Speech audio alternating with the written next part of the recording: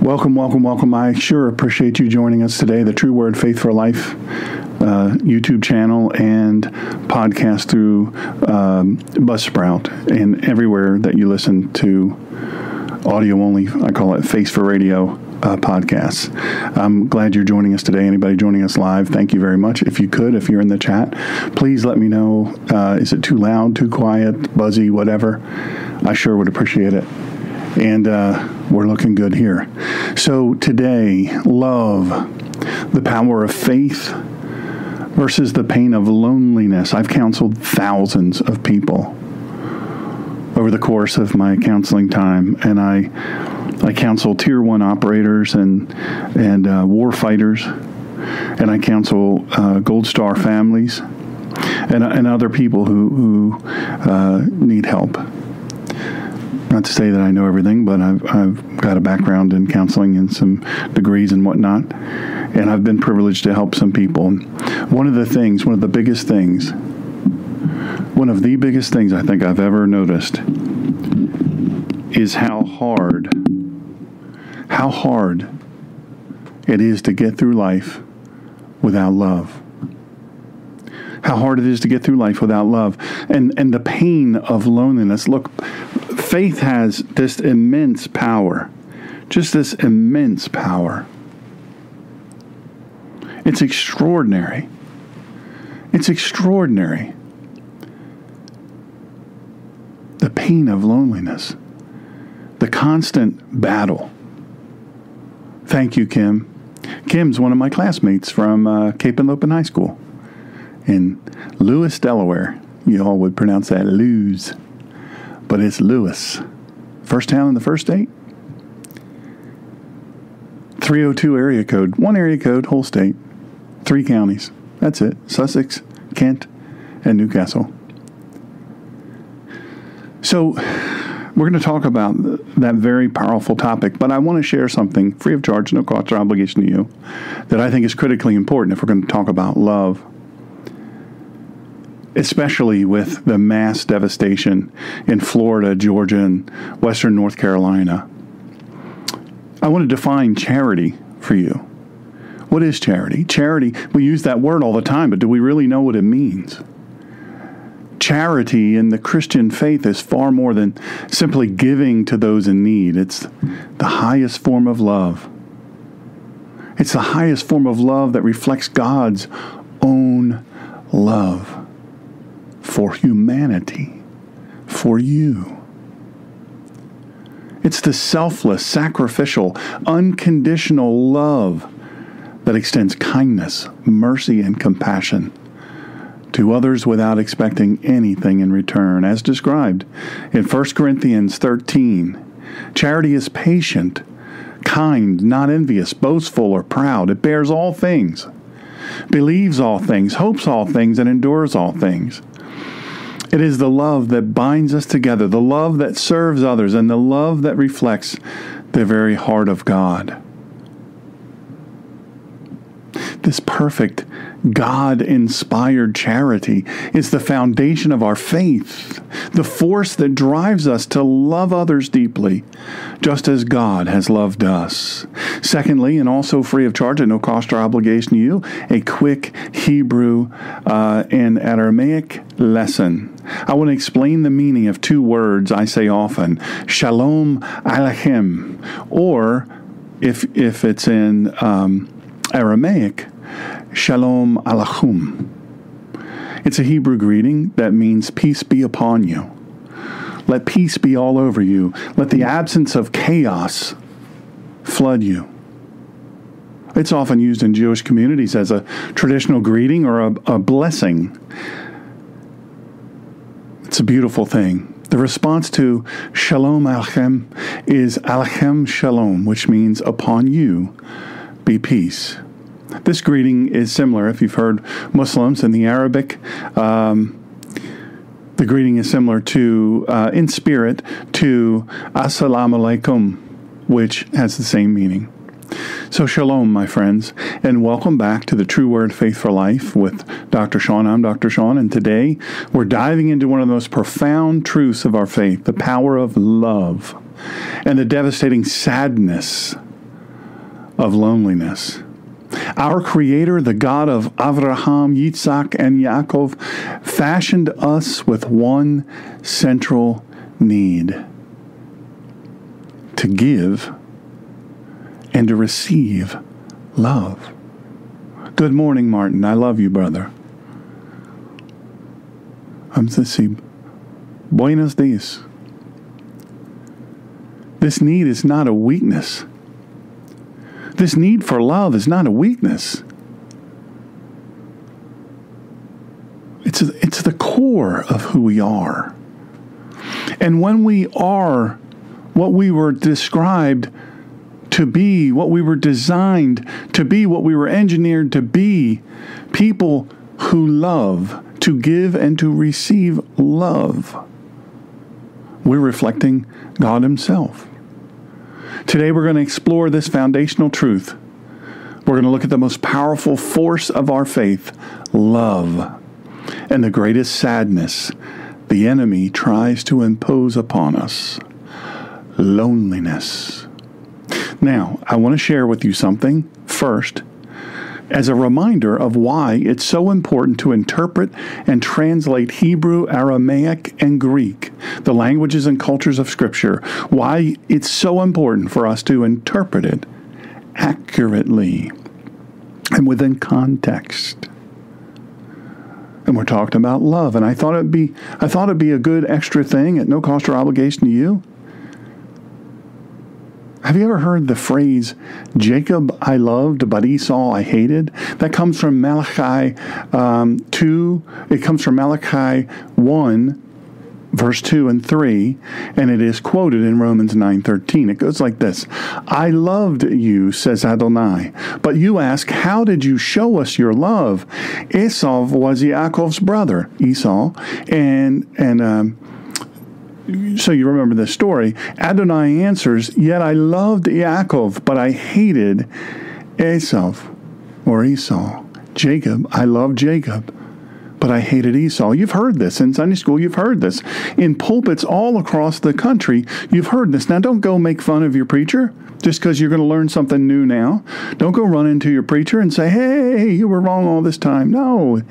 You know, I had to go through a lot of schooling to get to this point. And it was a lucky thing that was taught to me by one of my instructors, one of my professors, Dr. Eli Lazorkin,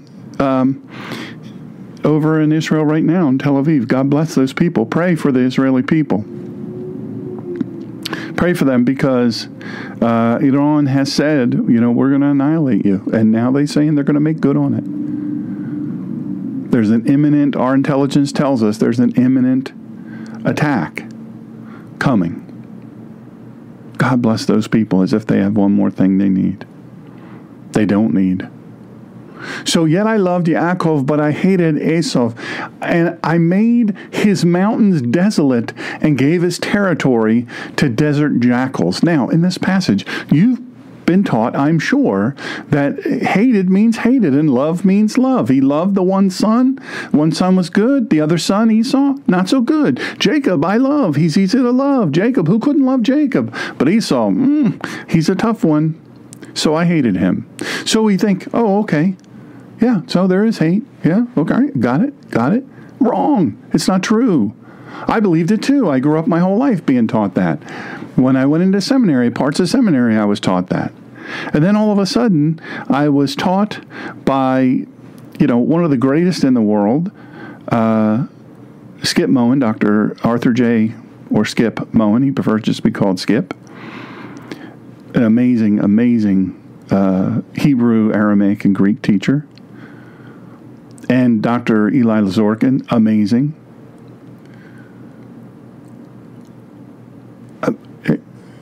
I've thought this my whole life.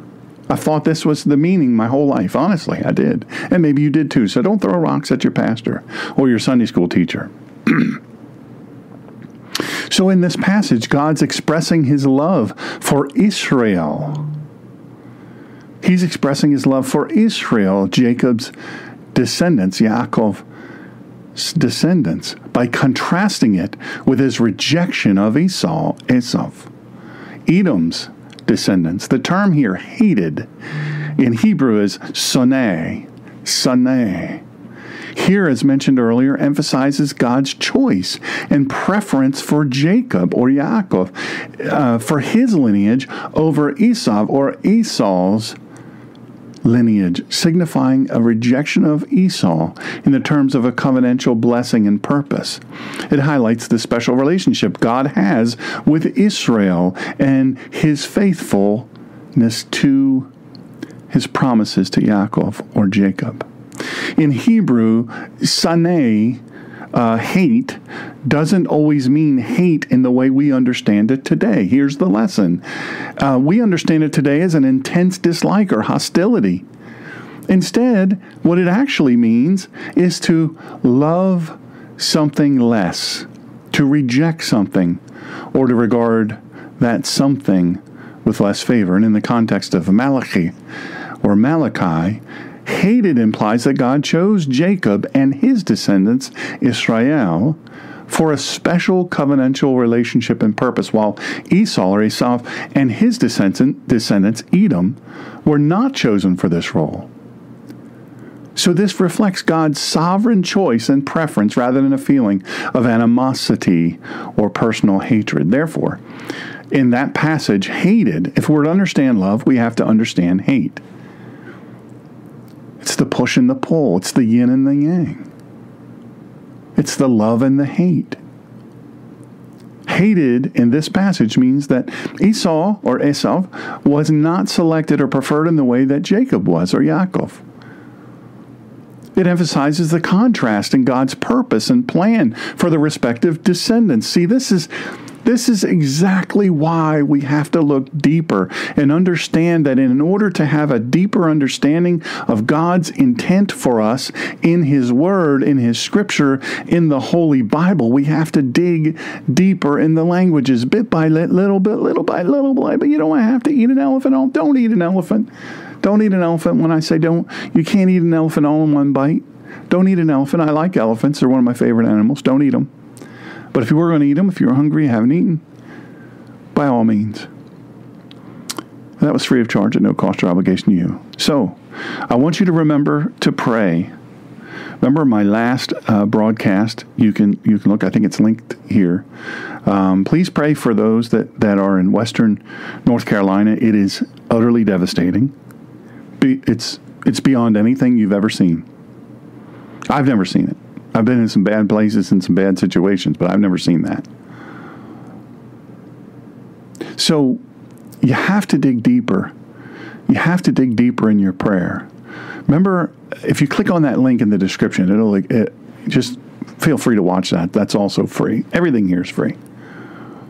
And if you're listening on the audio-only Face for radio podcast, the True Word Faith for Life podcast, if you're listening to this when it's not live, if you could just, if you haven't heard that episode, please click on that link. And if you haven't subscribed for whatever reason, but you like what this is and you like the mission here, then please, if you could only know how important it is just to click on subscribe. It doesn't cost you anything. I don't spam anybody. I don't get all your information. I don't do any of that stuff. Number one, I don't know how. But the bottom line is if you would, that would be massive for me. It's a free thing you can do for me and actually for other people, because the more subscribers, the more likes, the more shares, the more people see this that need it. So let's get started. Put that in your prayer, by the way. Remember I talked about a prayer book or even on your phone. Put in there. Prayer list. Make a prayer list. Or if you're a person who writes, put it in your daily journal and move it to the next day and move it to the next day. I don't want to preach that whole sermon again, but then you stay up to date with it every week. You follow up every couple of days. You follow up maybe every week. You follow up with them. Hey, real quick, I just wanted to check in with you. I wanted to see how things were going. I've been praying about this. How's this going? Is there anything else I can do? And if the thing has been resolved, you pray right there with them and thank God. Thank God. It's simple, quick prayer. Thank God Thank you, Father, for working in this. Thank you, Father, for working this out. And if maybe it didn't turn out so good as we hoped, then continue to pray. Say, Father, we trust your sovereignty. We trust your perfect will. We don't see around corners like you do, but we're trusting you, and we're going to honor you, just like Job, just like so many. I also want to say real quick, a quick shout out to Danielle Norwood, and she used to be Danielle Schnitzius, and we went to high school together, and their business, Seahag Marina in Steenhatchee, Florida, was direct hit, 20 feet of water, a storm surge, winds of 125 miles per hour, utter devastation. They lost their home, they lost, their business. Almost every business in Steenhatchee is destroyed. Almost every one. The post office gone. Can't get their mail. The roads are still blocked. The school, extremely damaged. Their pharmacy gone. Their grocery store, their little tiny grocery store, gone. So you have to understand, it's utter devastation. They're working so hard. Pray that they'll be protected from injury, that they won't get bit by snakes. That these snakes get washed up and underneath all the rubble, and they start pulling and pulling and pulling, and all of a sudden, wham! And so just pray for them. Pray for their safety. Pray that God will comfort their hearts, give them rest, and heal them. For the folks in Georgia and the folks in Western North Carolina, my goodness. Pray for them. Don't just say it. Remember what I said in the podcast. The link is in the description. Click on that and watch it after we're finished here. And if you subscribe, you get notifications of all that stuff. And all of that's available to you for free anytime. So I want to start with this. God's perfect love for us, the pinnacle of love. Perfect. God's perfect love for us. Perfect is perfect. Perfect is without error, without flaw. All of you listening, even if it's 3 people or 3 million people, all of you listening, you know what imperfect, conditional love is, because that's what you've experienced in your life. Many of you have never experienced perfect love. Some of you have never experienced the perfect love of Yeshua HaMashiach, Jesus Christ, Jesus the Messiah. You've never invited him into your heart. And I want to invite you to do that, to ask him into your heart to forgive you of your sins, to help heal your hurts, habits, and hang-ups, and to help you live a life for him. Not for the people in the church, not to get their approval, but for a relationship with God through the Holy Spirit. So God's perfect love for us, the pinnacle of love, the very best, the very top. So let's begin with an undeniable truth.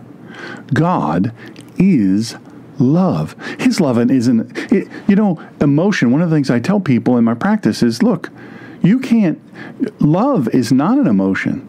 It's not an emotion. My dear friend and Pastor Russell Wright, I love him. I love his family, Missy and Rob, and his whole, I love them. And his mama, or his wife, Pastor Russ's wife, Kathy, Miss Kathy, love, love, love. And this past Sunday, we were honored to be in their church. Missed you, Miss Sharon. I was hoping to surprise you, but we'll see you again. We'll be back there again. But in the Virginia Creek Campgrounds Church, pastor spoke about love, and then we got to see a little surprise. People we didn't even know. We were crying over people we didn't know. There was a surprise renewal of vows right then and there. They had cake. They had flowers. It was lovely. It was so cool. And we got to experience that. But you know what? Love is not an emotion. You know what? Those people have been married 20-some years. And over those 20-some years, you haven't felt the emotion of love for each other. Anybody that's been married a long time or been in a relationship a long time, you know that emotion is not love, and love is not a fleeting emotion or a mere concept. It's God's very essence. It's the essence of God. The Apostle Yochanan, or John, Hebrew, Yochanan, English, John, Not the same name, but that's what we gave it. He writes in 1 John 4:16, "We ourselves have come to know and put our trust in the love God has for us." God is love. God is love. And those who remain in His love remain united with God, and God remains united with them. From the very beginning, God's love was manifested when He breathed the life into humanity, creating us in His own image. He loved us so much, He created us in His own image. I'm going to do a sermon on what that means in Hebrew and Aramaic. Creating us in His own image, what that means. We are called nephesh. I say this a lot. Try to teach a little bit here and there. Nephesh, God's word for humanity, is nephesh. And what that literally means is the being that prays. We're the being that prays. We're the being that cares enough about something outside of us to pray. I wonder how much we pray, God, help me to love you more. Help me to love you better. God, help me to not be mired in my own emotions and the struggles of life. Yes, I need your help I need your help with those things, but I just pray that you would help protect me from becoming mired in the terrible, tough things of life, and that I would be in deep, close relationship, a love relationship with you. We are nephesh, the being that prays. This love reached its zenith in Yeshua the Messiah, Yeshua HaMashiach. That's Jesus Christ the Messiah. Romans 5:8 reminds us, but God demonstrates His own love for us in that the Messiah died on our behalf. We so quickly go through that because in Sunday school, that's how we said them, especially if we memorized them. It was, but God demonstrates His own love for us and that the Messiah died on our behalf while we were still sinners. We go so fast through that. Slow it down. Slow it down. But God reminds us to slow it down. God demonstrates His own love for us in that the Messiah died on our behalf. And we are sinners. We were sinners then, we are sinners now, and we will be sinners until He comes again and calls us unto Him, for those who have called upon His name and placed their faith in Him. He died for us, and we're sinners. He died on our behalf, and we are sinners. Imagine that. While we were and are unworthy, undeserving, God gave the ultimate sacrifice, His Son. He was tortured horrifically, and He was murdered horrifically. And He did that to demonstrate the depths of His love for us. And you know what? That'd be a great story. It'd be a powerful story. We would be so moved by that story if it ended there. But I'll tell you now, the cross is empty. There is dust, crimson dust, underneath that cross, the very blood of Jesus Christ. And He was placed into a borrowed grave. Joseph of Arimathea lent Him, he was a very wealthy man, lent Him his grave. And He was put in there. Oh my goodness. He was put in there. And for 3 days, He was separated from God.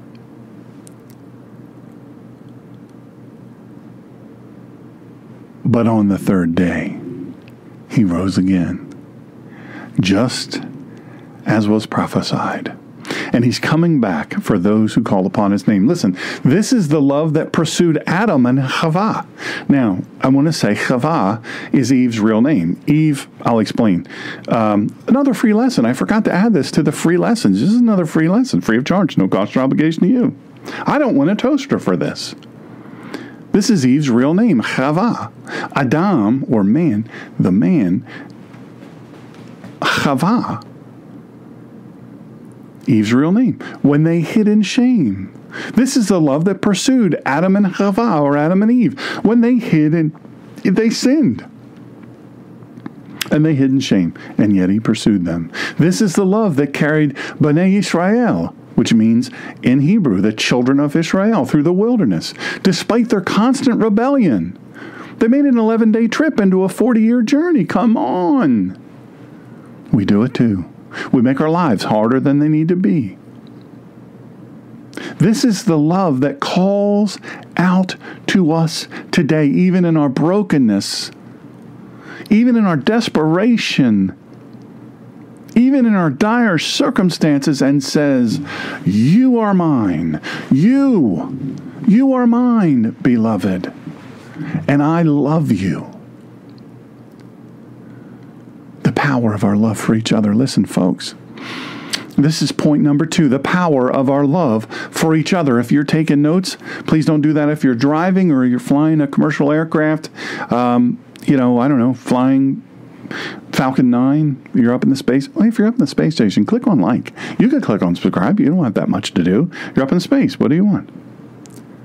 Yeshua gave us a mandate that captures the heart of God's intention for humanity, for nephesh, the beings that pray in Yochanan or John 13:34-35. He said, I am giving you a new command, that you keep on loving each other, that you keep on loving each other. Folks, they loved each other. And he said, I'm giving you a new command, that you keep on loving each other. You keep on loving each other. In the tough times, in the hard times, in the confusing times, keep on loving each other. In the same way that I have loved you, you are also to keep on loving each other. Everyone will know that you are my Talmudim, which is disciples, by the fact. Come on. Underline this. Highlight this in your Bible. By the fact. They will know that you are my disciples, my Talmudim, by the fact that you have love for each other. Oh, come on. They're going to know we're followers of the way by how we love each other. But you know what? We don't do that. We're stubborn. We're hard-minded people. We are stubborn. And we say, I'm not going to love that person anymore. And they're in church. We get in tiffs with people in church for the stupidest of reasons, and sometimes for good reason. But you know what? We have to love one another. We have to resolve our issues. We can't carry grudges. God commands us. He commands us. I'm giving you a new command to keep on loving each other in the same way that I have loved you. I gave you an example. For all that time we were walking together, I loved you. I showed you what love is. So now you are to keep on loving each other, because at first they didn't love each other. Even the ones that were brothers didn't love each other. And if you do this, if you love one another, as I have loved you, everybody will know that you are my Talmudim, my disciples, by the fact that you have love for each other. Listen, the power of our faith is most evident in how we love one another. When we extend kindness, and patience, forgiveness and understanding. And that is not easy. Look, God is not saying this in Scripture, saying, listen, I'm going to suggest this to you. I'm going to suggest this. This is a suggestion if you want to do it, if you think you can. If it feels good, if the emotion is there. But if not, you don't have to. No, it's a command. It's a command to all of us. It's a command to me, and it's a command to you. And I'm not the easiest to love all of the time. Look, but when we do this, we become living testimonies, living examples of God's love. This love is not just words or feelings. It's action, it's sacrifice, it's commitment. It's the parent who tirelessly cares for a sick child. It's the friend who listens without judgment.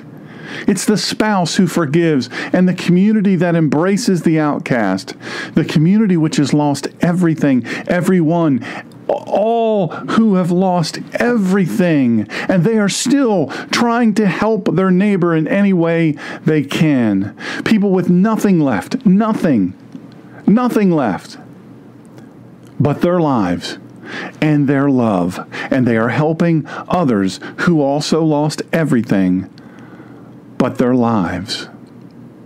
This kind of love is transformative. It heals wounds. It restores relationships. It builds bridges where walls once stood. Proverbs 10:12 goes this way. Hate stirs up disputes, but love. If you're writing it down, it's Proverbs 10:12. Hate stirs up disputes, but love covers all kinds of transgressions. When we love with a capital L, we reflect God's heart and His kingdom here on earth. This is why love is the most powerful force in our faith. It changes lives. And it reflects the nature of the Almighty. And I'll submit to you, that's why it changes lives. If you're writing it down, if you're keeping notes, if you got your pen all ready to rock and roll on your piece of paper, or you're typing it out on your phone or your tablet or your computer, here you go. Loneliness. This is number 3. Loneliness. It's the devil's tool to separate us. It's the devil's tool to separate us. Loneliness. I always say, listen, fentanyl is a dangerous, terrible drug. Absolutely. So is heroin. Some of you have been touched by all these drugs. So is crack. So is crystal meth. So are all of them. So are opioids. So are all of them. But I'm telling you, the most dangerous substance known to man is loneliness. And some of you are there now. You are so lonely. Listen, I had somebody say to me the other day, they said, "Brother, pray for me. I have become a victim of a romance scam and scammed out of all of his money." He's a good buddy. He's a good dude, served honorably, service-connected, disabled, totally disabled. And an organization took terrible advantage of him, just like they do. I'm a fan of the death penalty for people that do things like this, but took all of his money, took his dignity. And he said, "I'm embarrassed to say this, but I was lonely. This is why I fell prey to this. I knew better, but I was lonely." Listen, that's a darkness that seeks to undermine God's love. This is the devil's weapon of choice, loneliness. Loneliness is not just being alone. It's the crushing belief. It's the voice in your ear that whispers, "No one cares. No one sees you. Hey, you are completely alone. You are completely isolated. And nobody cares if you live or die." I'm telling you, the devil is a liar. The devil is a liar. It's a dangerous lie that whispers, "You are unlovable. You are unworthy, and you are forgotten." And let me tell you something, friends. All around, wherever you're listening in this internet sanctuary, I'm telling you now, I have heard those words whispered in my ear.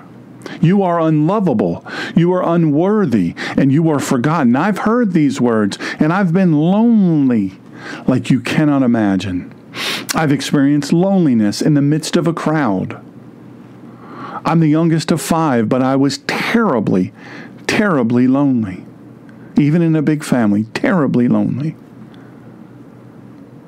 Look, the devil uses loneliness to create division, distrust, and despair. It's his way of pulling us away from the love of God and the love of others. This loneliness can manifest even in a crowd, even in a marriage, even in a marriage, even in a family, no matter how small, no matter how large. The devil, this loneliness can come even in the midst of a crowd. I remember a feeling when I was standing before 21,000 people preaching in one of the largest churches in this country. And I remember feeling lonely. I'm thinking to myself, why are you lonely? These people just gave you a standing ovation. Why are you lonely?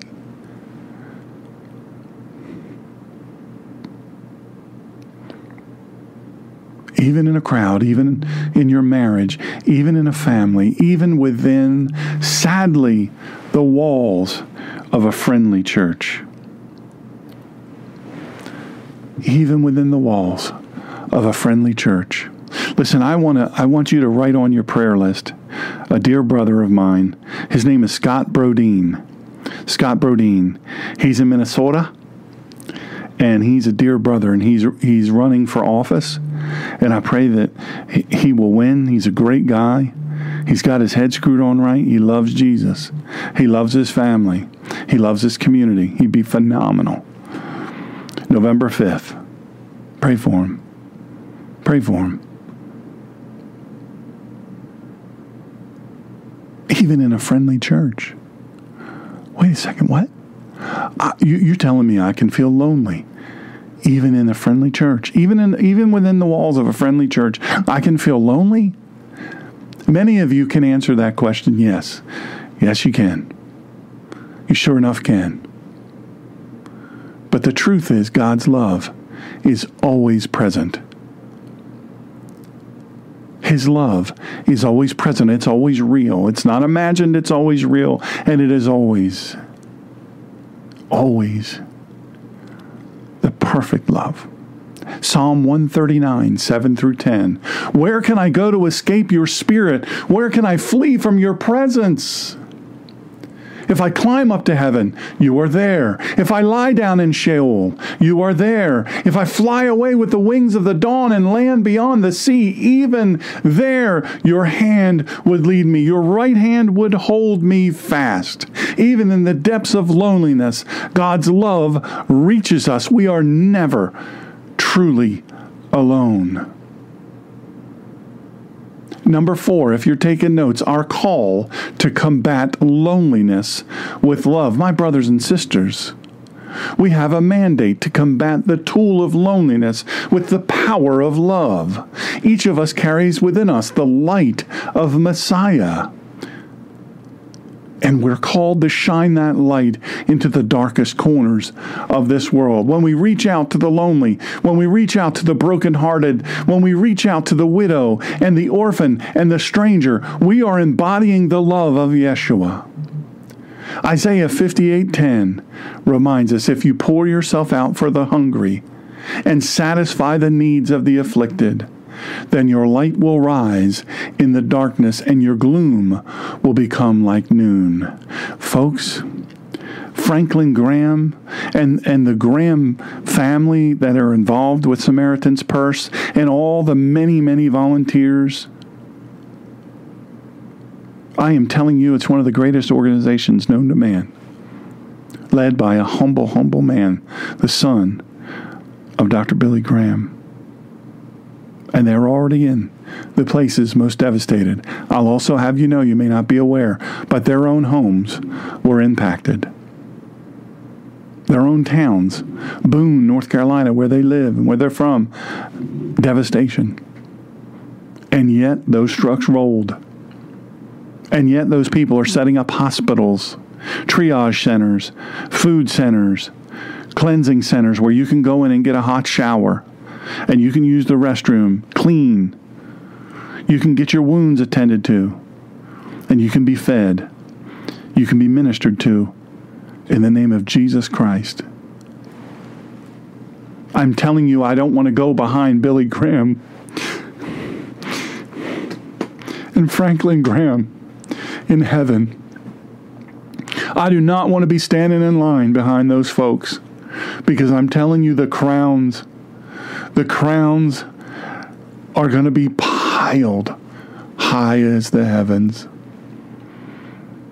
What an example.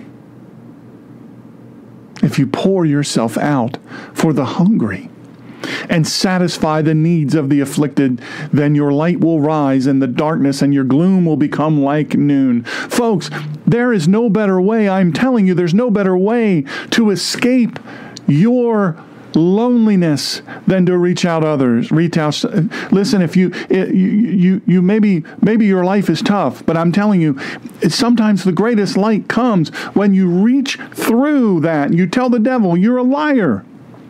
And you reach through that and you reach out to others and you reach out to the hungry and you satisfy the needs of the afflicted to the best that you can. Your light will rise in the darkness and your gloom will become like noon. Loneliness can be devastating, but it has no place in the kingdom of God. Every time we take a moment to listen, to encourage, to lend a hand, or to simply be present, we are pushing back against the darkness.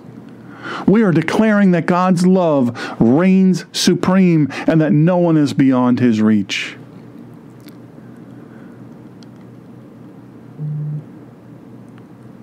I want to close with this. Love, the greatest commandment. Let us never forget that love is the most powerful force of our faith.